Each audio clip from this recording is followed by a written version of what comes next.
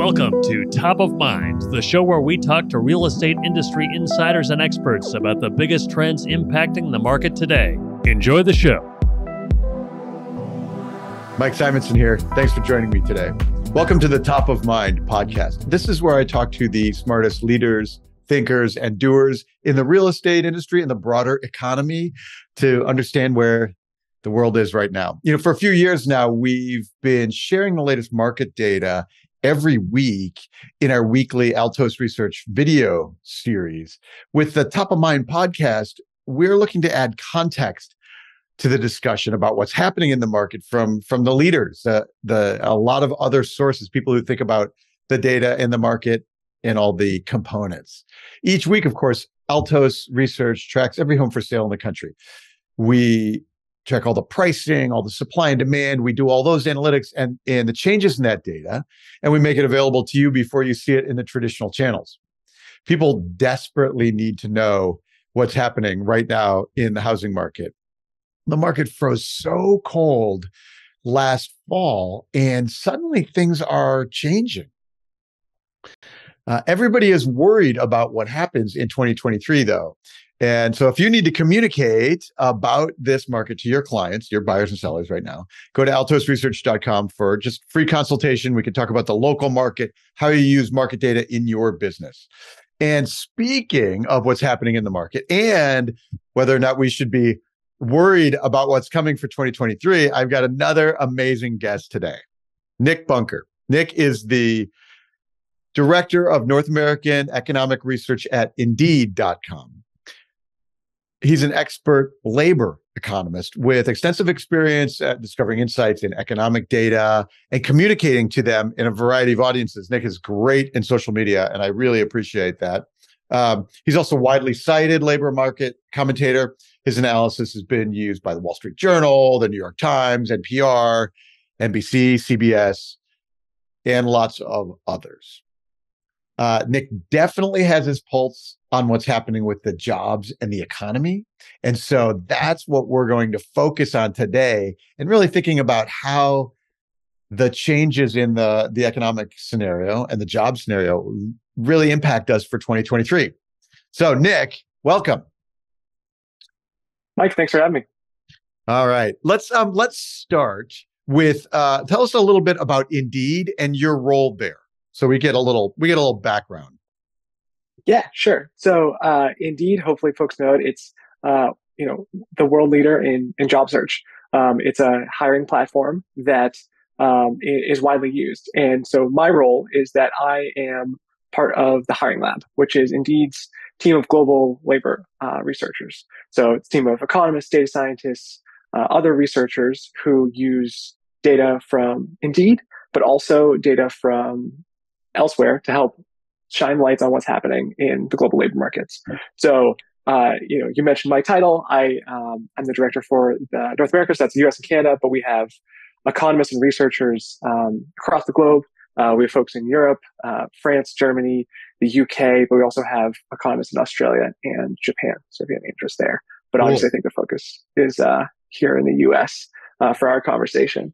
So a lot of what we do is, looking into Indeed data, and you're talking about what you all do is sort of the weekly updates, and we're in a similar line of business, at least when it comes to job postings. So one of the things that folks may know our research for is that we, at a weekly cadence, sort of release data on the amount of job postings on Indeed across those markets and by geographic range. So we are both researchers and providers of essentially real-time labor market data. Yeah, and that's really like why I was looking forward to this conversation today. Jobs and the job market seem like a pivotal factor for what happens to housing this year. Like housing slowed way down last fall. There are lots of recession fears, but one of the elements, the counter arguments about a recession fear, and really about how far does housing fall? How cold can it get? Is the fact that everybody in the country is like, we're still really well employed, right? It's late January when we're recording this, and jobs are still super strong. And so give me the overview of like, what should I think about employment in a broad sense, and really 2023? Like, how should I be thinking about that? So it's funny when you said the housing market really froze up last fall. To extend that temperature metaphor, labor market has cooled a little bit from where it was, say, late 2021, early 2022, but still hot. It's like the temperature dropped from 105 down to 98 degrees. Yeah. Things are still quite strong. I think there's a variety of metrics you can look at to understand that way. I think the first thing is, unemployment rate. It's 3.5%, which is the same level that we saw back in late 2019, early 2020. So I think that's holding up. And it's essentially been at that level or a few tenths of percentage point above that since the middle of last year. And there's been sort of, if anything, it's popped up a little bit and then trended back down. But I also think the number that is astounding is not only is the unemployment rate 3.5%, but the employers keep adding jobs at very elevated levels. We saw, say, the average monthly payroll gains, it slowed down throughout 2022. And some of that data will get revised in the next jobs report, but it's still growing at a pace well above what you need just to keep up with the population. So that's a sign that like there's really strong demand. And you can see that in data like job postings on Indeed, where they have come down from where they were a year ago. The latest data that we have is through last Friday, which in this case is January 20th, that job postings are down around 10% year on year. But if you look at the level compared to where it was on February 1st, 2020, so sort of a rough pre-pandemic baseline, it's still up more than 40%.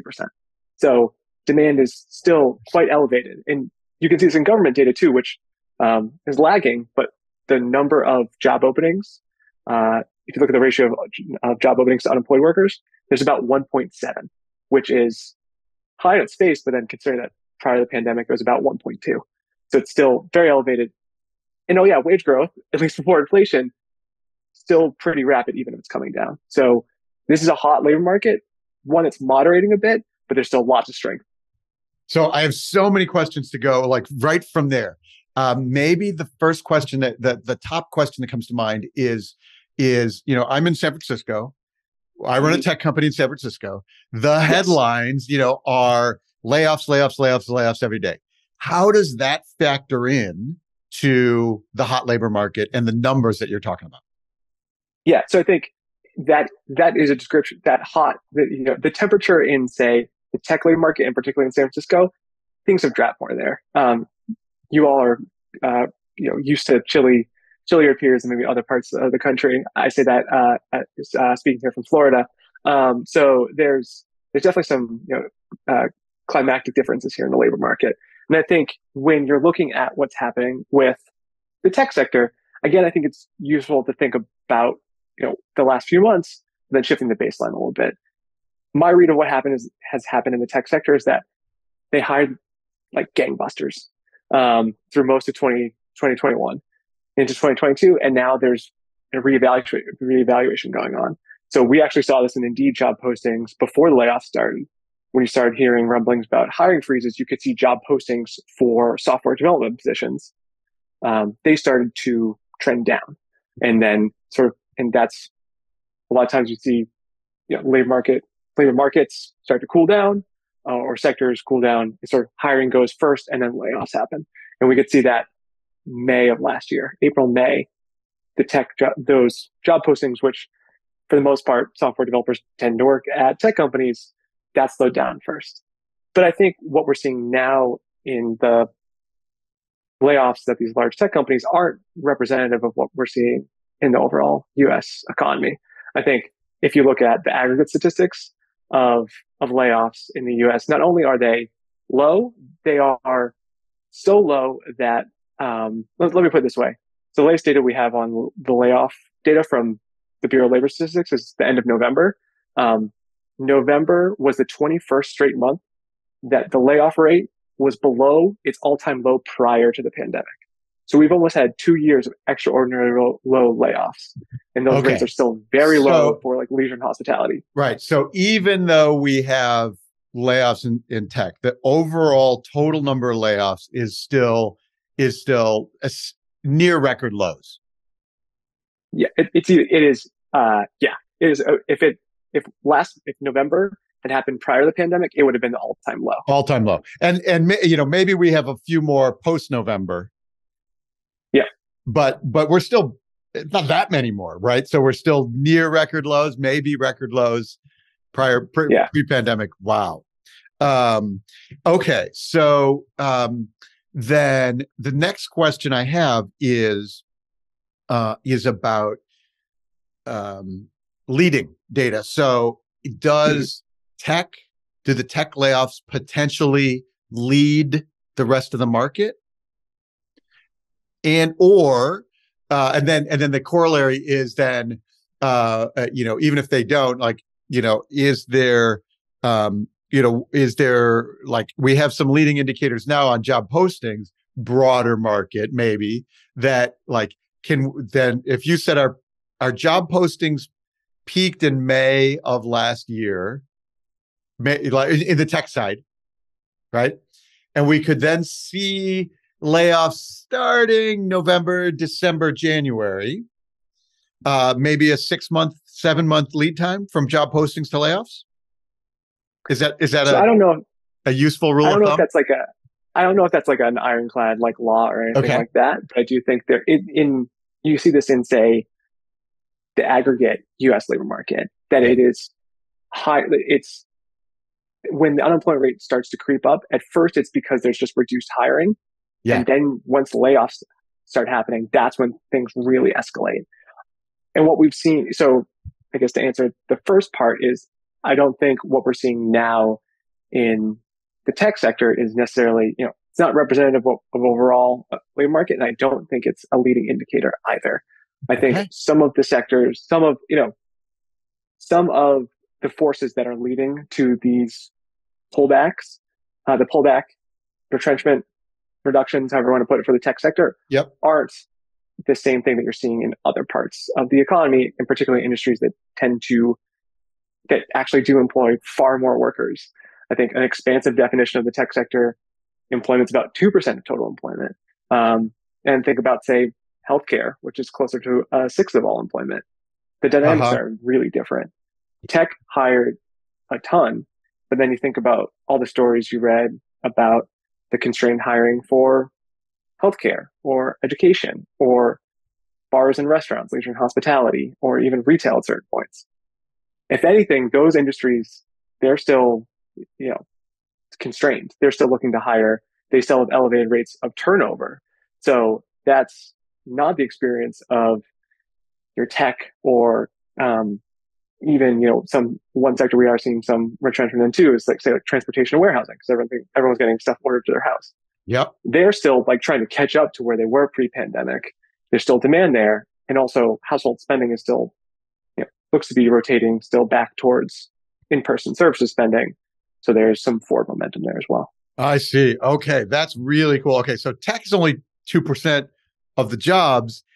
Like, even it just, what a surprise. It just takes up the headlines, right? Like it's very noticeable, but it's not actually that many jobs. Yeah. It's a lot of these like tech giants, their share of the stock market's much, much, much larger than the share of Right. Oh, wow. That's really fascinating. Okay.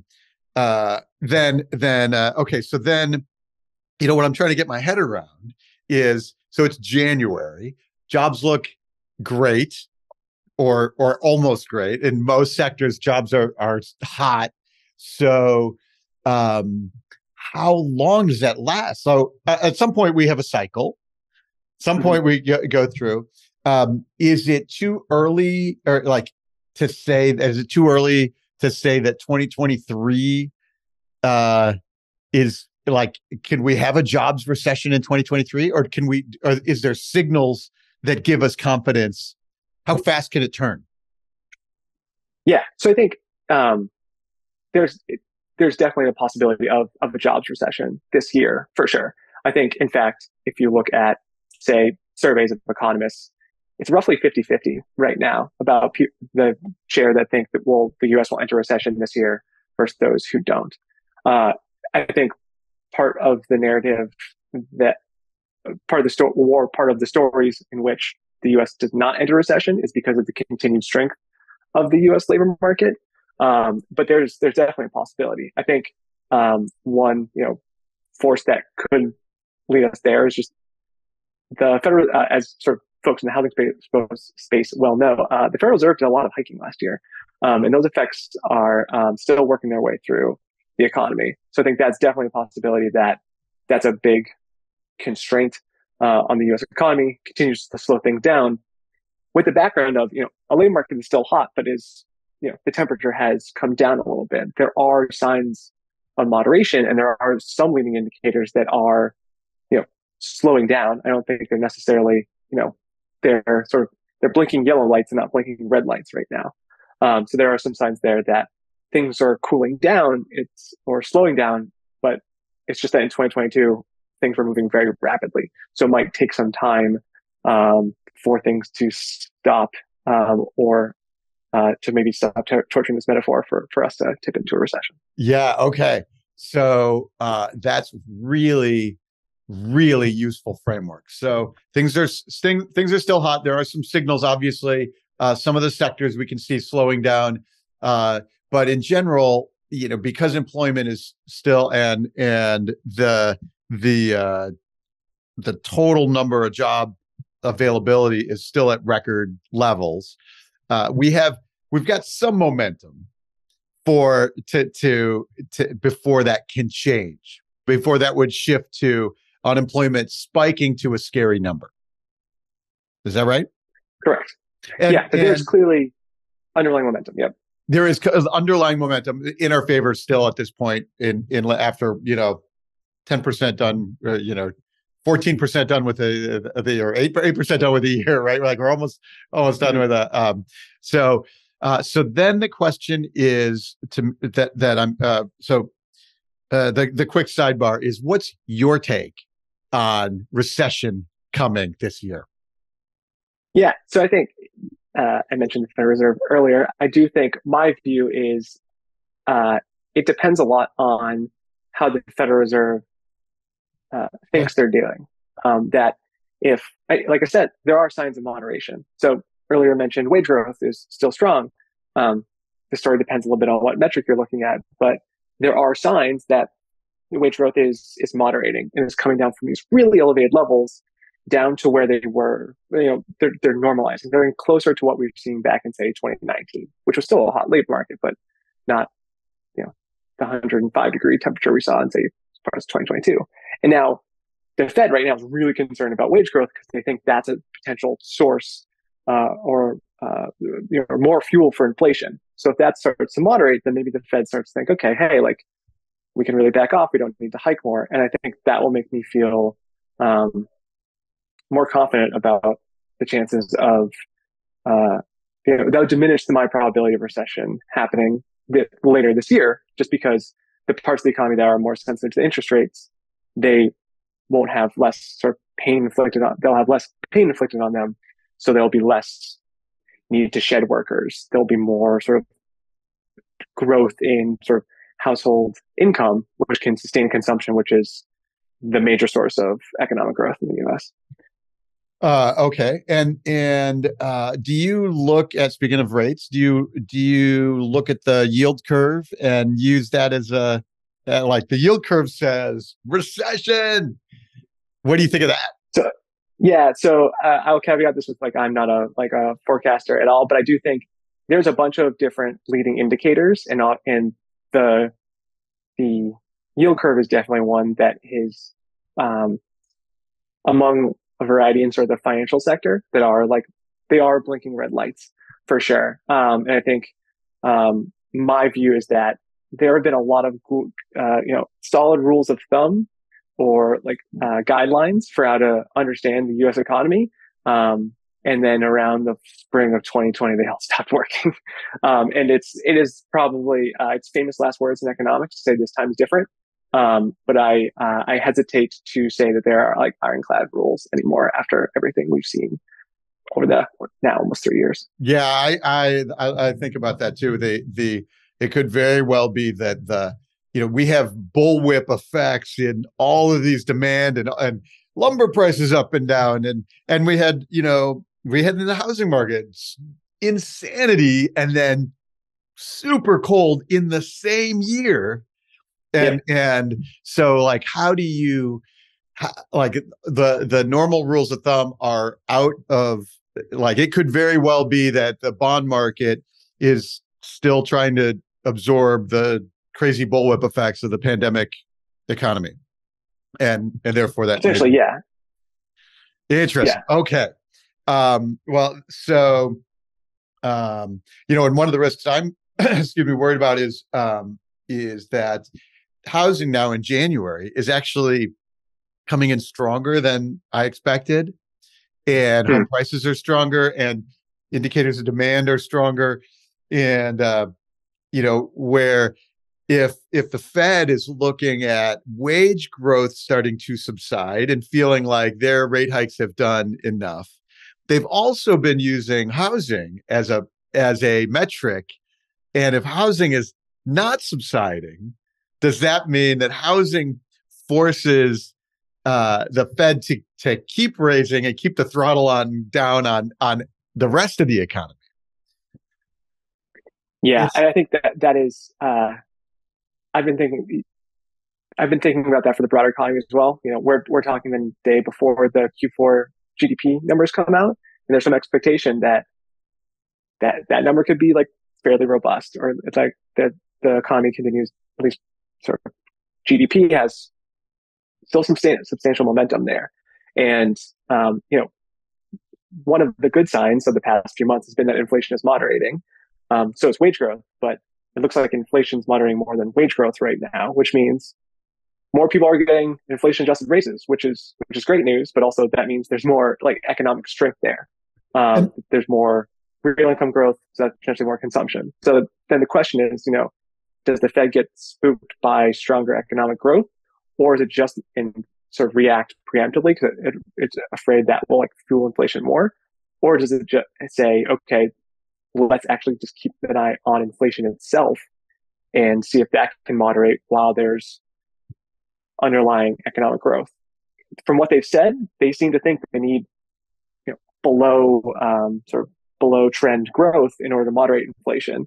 So the question is, do they stick to that, or do they say, hey, well, who are you going to trust? Your sort of your DSG models or your eyes, and you can see inflation data. Yeah, interesting. Okay, that brings up a great point that I'm interested in. Housing affordability, right? Affordability has been a big challenge. We had home prices spiked way up, and then mortgage rates climbed, and so now the payments are significantly higher than they were, than they've ever been. Right? Affordability is a challenge.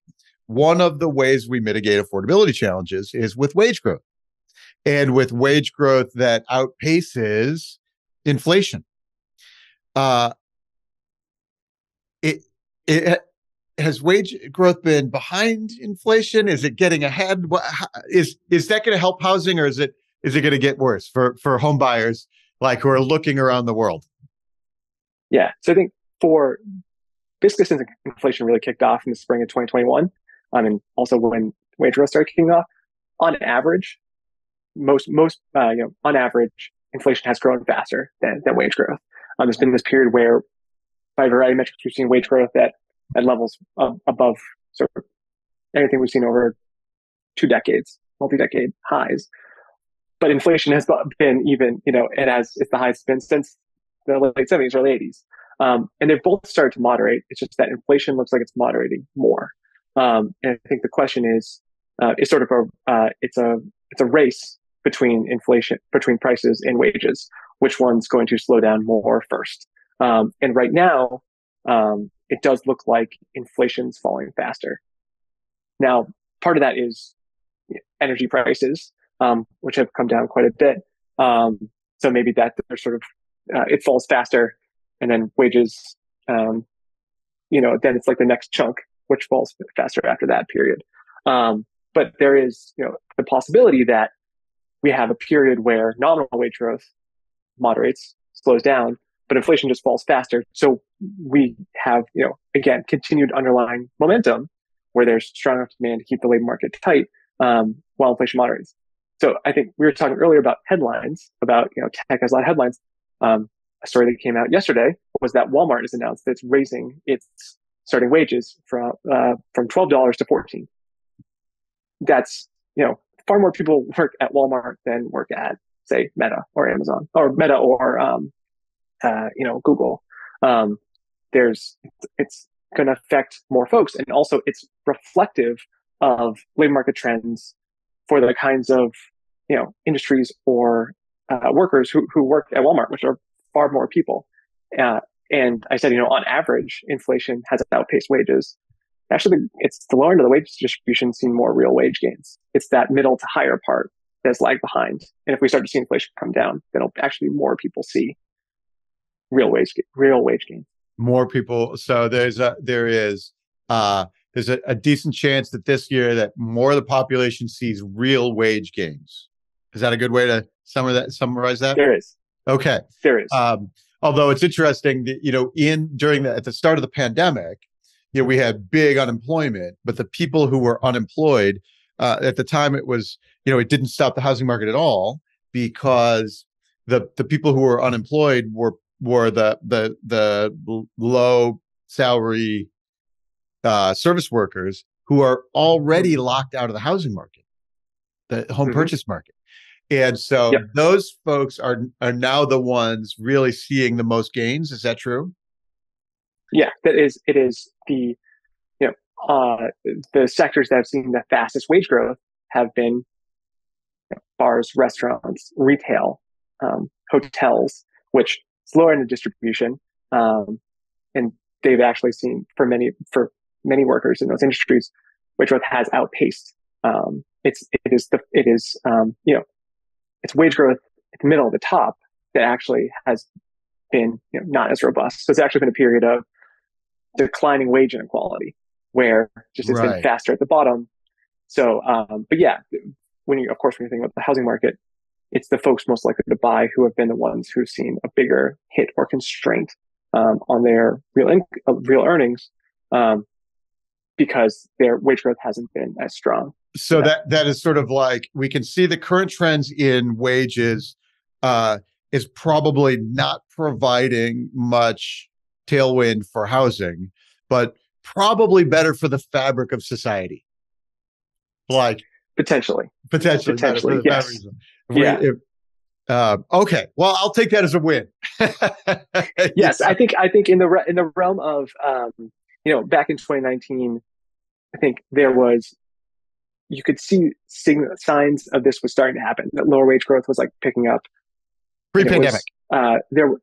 Pre-pandemic. So say 2018, labor market was tight enough. Lower wage workers, lower wage industries, wage growth was picking up, and it was a very positive development.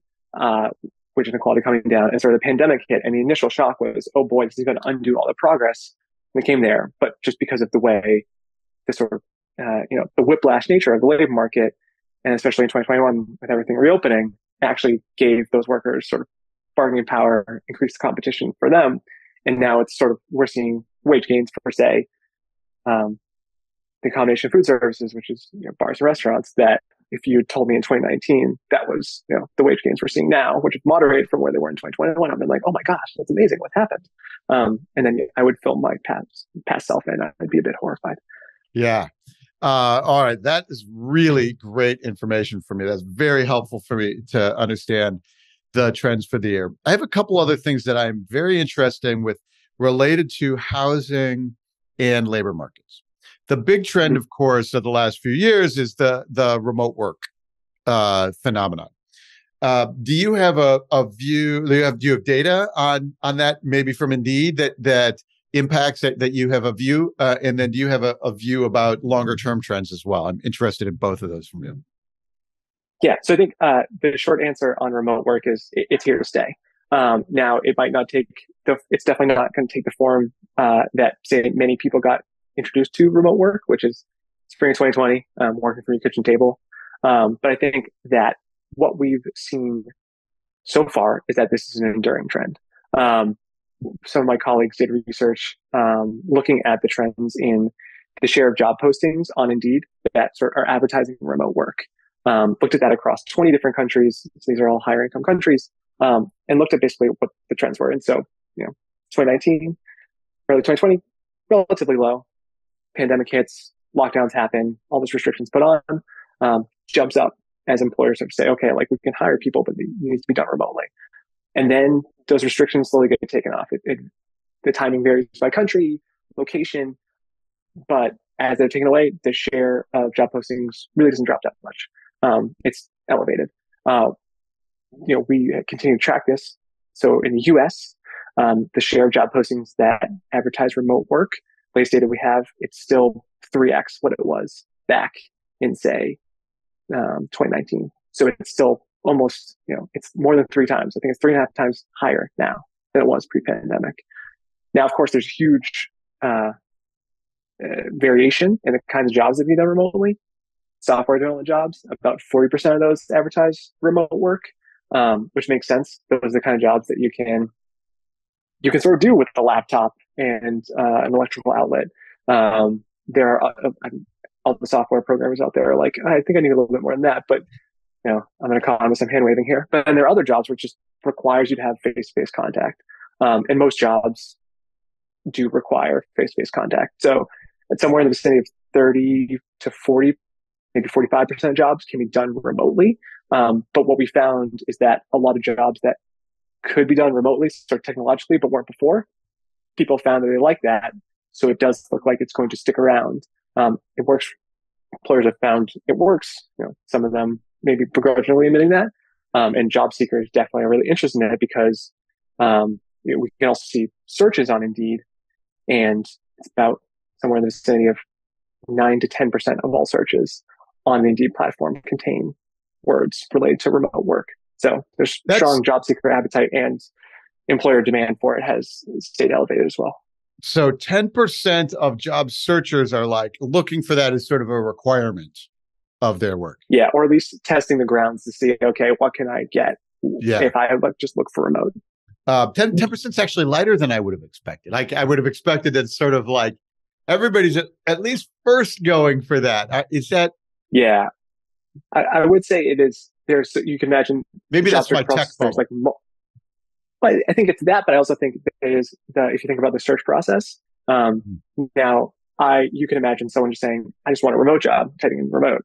You can also imagine someone saying, I want an economist job, searching economist. And then the first thing they do whenever a job is be like, does this have remote? Does this have remote? Does this have remote? Not? Yeah. Okay, I'm not interested. So I think it's just a matter of what stage people are filtering for remote work. Sure, fair enough. But the initial search, 10% of them are looking like the which would imply that's like the first thing I want is a remote job. The next thing I want is what's that job do? What are my responsibilities?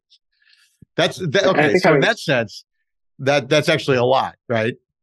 Yeah, and that's especially because pre-pandemic it was closer to like 2.5%. So it's jumped a lot. Okay. That's cool. Do you guys have data on like salary implications of being remote? Like, so we don't. Oh, sorry. No, go ahead. I was going to say,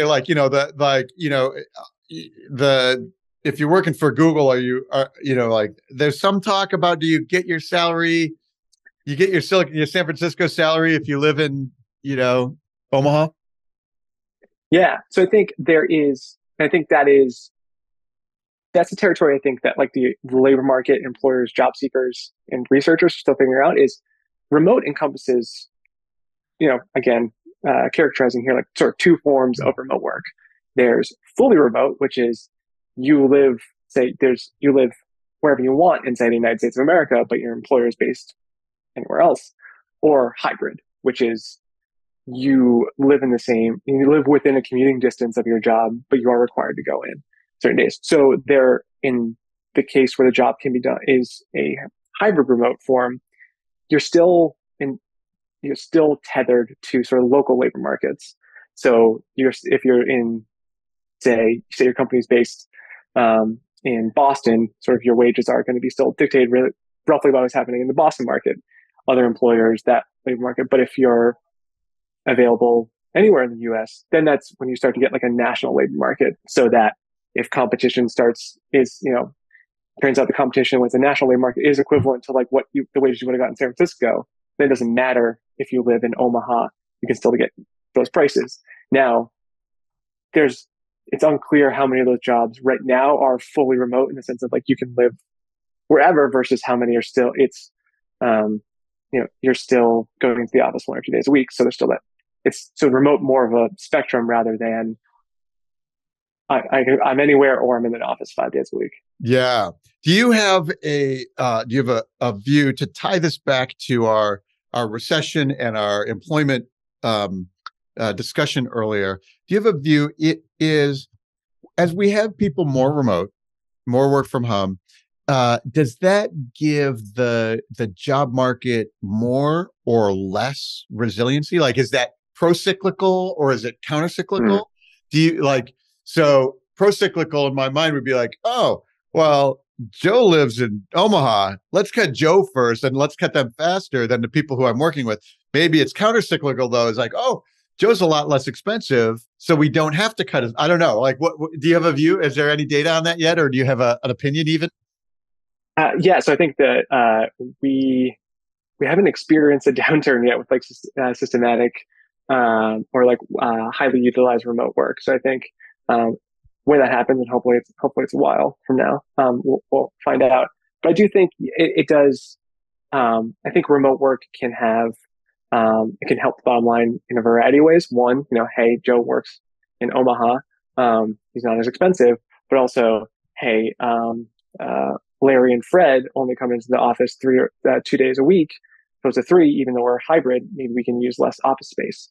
So you can save that way. Like there's other margins you can downgrade on to save costs. Or even, hey, we're going through a tough period. We're just going to stop using office. We're going to like end our lease. You're all like temporarily fully remote, or you can make that margin where it's like, okay, we don't have to use the office space anymore. There's maybe less overhead that way. But yeah, it's sort of unclear. Maybe there's also, you hire someone in the national market and then you realize like, maybe we haven't been getting so much out of Joe. Maybe he's worth less, but maybe he's not. Maybe he's less expensive, but maybe the value proposition isn't there quite yet. It's unclear to me how it shakes out. Yeah. My gut says it's probably adds to the resiliency of companies. Like it adds strength, cost savings and stuff, and therefore is counter-cyclical. Helps. My gut says that, but I'm really interested to see if we get some data that shows that to be true. So the one data thing I will note is that it's not quite an outright recession, but obviously the tech sector has pulled back quite a bit on the hiring front. But in our data, we're looking not only just at the share of all postings that advertise remote work, but it's also, say, the different sort of job categories. So while software development jobs, for example, have like really pulled back, if you look at the share of job postings in that sector, that like the remote share of those job postings, it's actually stayed fairly consistent. So it actually looks like as employers just be like, okay, we're going to do less hiring of people, but they're not pulling back on the usage or advertisement of remote work, which suggests that, hey, they're pulling back, but either the labor market's still tight enough where we need to use this to appeal to people, or we're still bought into it that even if we're pulling back, laying people off, we are going to keep it. We're going to keep remote work around. Interesting. And it could be that like, I'm going to lay off these people in San Francisco, and the people I'm going to hire are going to be in lower cost parts of the country to backfill it. Potentially. Or just that, we're going to let go of these people because they are part of a business line or a function that we don't need anymore. And then we'll keep these folks around in the metro area, but like, or also like maybe we can cut back on some of this office spending, or just like we know we need to keep remote work around in order to not lose them to another employer, another industry, another competitor. That's okay. I appreciate that. And so implications for housing then, feel like we know that the trend does feel like it's here to stay. It feels like it is across the economy, and Though the part of the trend is the hybrid trend that you mentioned. It's a spectrum. It's not fully remote. And if I've got to be in the office, 1 or 2 days a week, that gives me a bigger radius around San Francisco, but it doesn't give me so that implies the exurbs have more opportunity than like a fully remote, like moving to, Hawaii during the or Whitefish, Montana, that people bought a ranch and moved out of New York City. Yeah, does that seem like you're? And I think that's we've seen evidence that has happened. There's some research on Nick Plume, who's an economist at Stanford, has done amazing research on remote work. What he called the donut effect, that like actually you've seen housing prices like further out from metro centers go up faster. Again, that is sort of the shifts in labor market, sort of the advent of remote work, in particular hybrid. It's really shifted sort of within metro trends rather than cross metro trends. That people, if you, it's in some ways it's sort of if you're going to go into the office and you have like a set amount of time you want to spend on commuting, if you only have to go in 2 or 3 days a week or 1 or 2 days a week, hey, what's a longer commute if I'm only doing it once or twice a week as opposed to 5 days a week? I know I just personally talking to folks who are buying houses, like, oh, but my commute would be X so long. But then if like they have a remote job, they're like, but I'm not going to do it as much. So actually, like my commute time isn't as much as I thought. So I think that it's sort of, so far, the form of remote work we've seen so far, which seems to be predominantly hybrid, is more within in a metro area. Within the metro. That is terrific. I may love to talk to Nick Plume on that topic.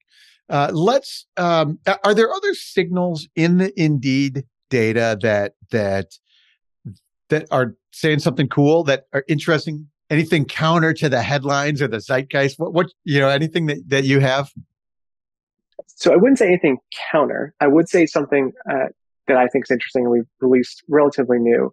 I think this goes back to a story we were talking about earlier, is we now have what we're calling the Indeed wage tracker, which is we are tracking what has happened to the growth in wages or salaries advertised in job listings or job postings on Indeed. So it's like our measure of wage growth. And the reason why I think it's interesting is two, is one is that sort of the salaries or wages that are advertised in job postings. You imagine that's the sort of thing that is going to lead other wage metrics, because it's, what is the cost of hiring someone right now, like a new hire, marginal hire, as opposed to other measures of wage growth that you get from official statistics, which are, what's happened to wage growth for people who've been at the company for 5 years, people who've been at the company for 1 year, new hires, someone who just got was employed and just got a new job, sort of confounds that. And this can give you, hopefully, potentially some signal of what's happening in the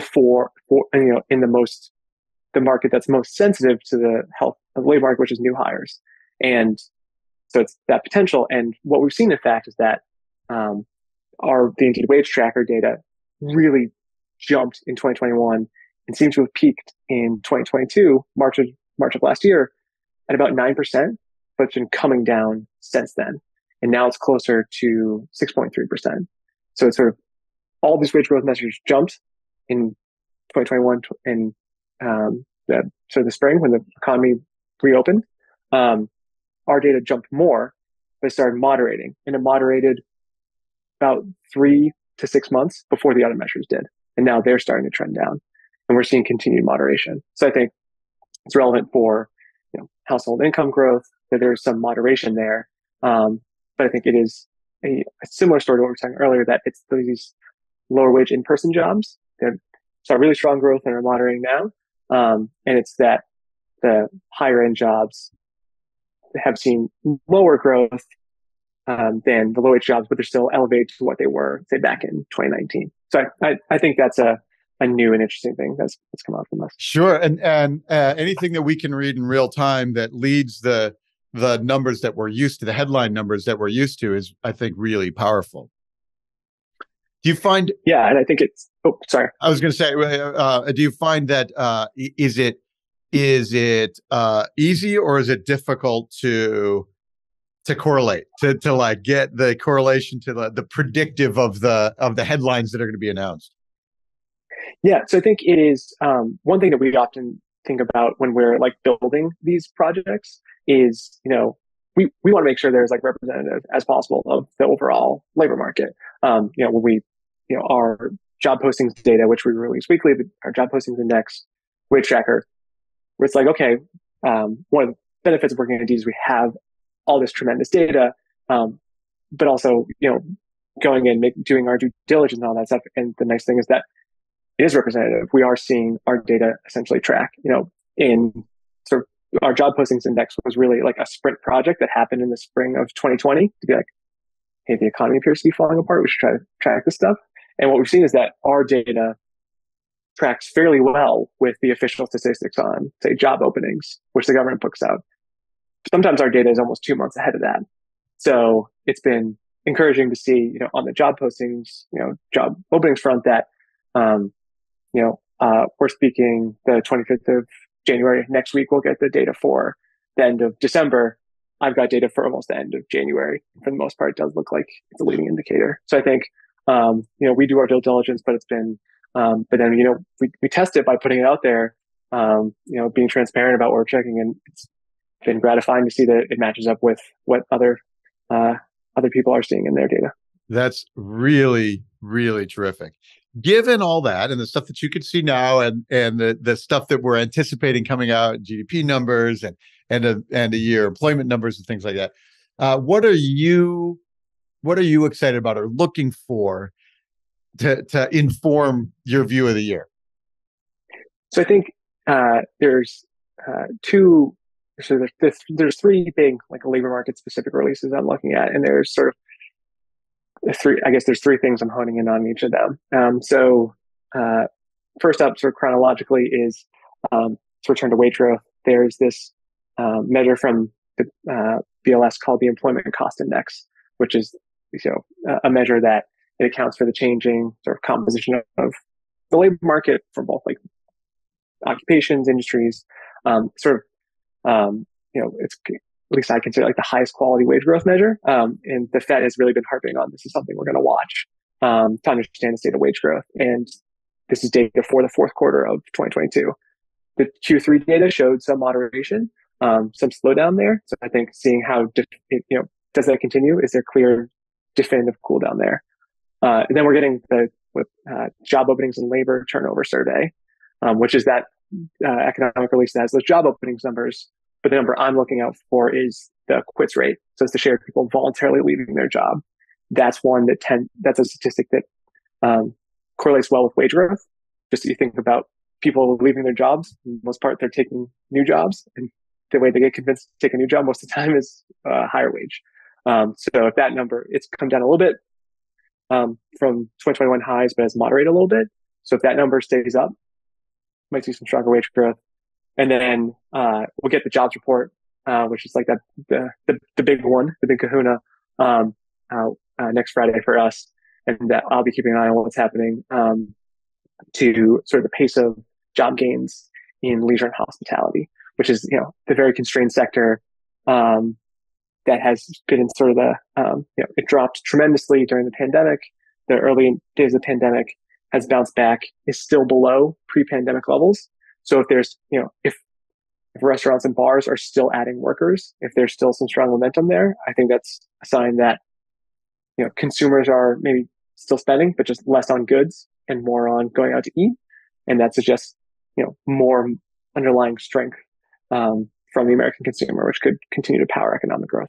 So that's a nice insight. So I should pay attention to leisure and hospitality hiring in the next week or so, whenever that comes out, and to know that if that's strong, that is maybe another positive signal for avoiding recession this year. Would that be would you characterize it that way? I would, in that I think for two reasons. One, if there is continued strength there, that means employers think there's going to be continued demand for what are leisure services. It's right there in the name, and it's sort of discretionary spending. But also that if those folks if folks in that industry keep getting employed, that's more wage growth, more employment growth, more income growth in the economy, which has that reinforcing cycle. More employment for people who tend to spend more of their money, so that can ripple out. Terrific. This has been really great, and we just powered through almost an hour really, really fast. Do you? So let's make sure people can follow you and your research and stuff. Where do we go? Yeah. So if you're interested in Hiring Lab's research, you can go to hiringlab.org. And if you want to download any of the job postings that I mentioned, you just go to hiringlab.org/data. Easy to remember. If you want to follow me on social media, probably the best spot is Twitter, where I'm at Nick_Bunker. Nick_Bunker on Twitter. Yeah. And I love, keeping an eye on the labor market takes and like it's a really important function for us in housing this year. If people start losing jobs, then there are downstream implications of for housing demand, and conversely, everybody's employed right now, and so one of the things that is keeping a floor on any housing market correction, because there are people who are still buying homes, and we have inventory is tight enough that that the affordability problems are there's they don't have to be affordability for everybody. It's only for a smaller number, because there's only a smaller number of homes available for people to buy. It's a really fascinating time in that. But assuming if rates climb and unemployment climbs, like those would be those are two factors that I'd be watching to have a housing market resume the downturn we saw last fall. Nick, such great information. Thank you so much for joining us. Nick Bunker from Indeed.com and the Indeed.com Hiring Lab. So that's hiringlab.org. And everybody, this is a Top of Mind podcast. Thank you all for joining us again. We'll be back in a week or two with more data on the housing market. Thanks, everybody. Thanks for listening to Top of Mind. See you again next time, and be sure to click subscribe to get future episodes.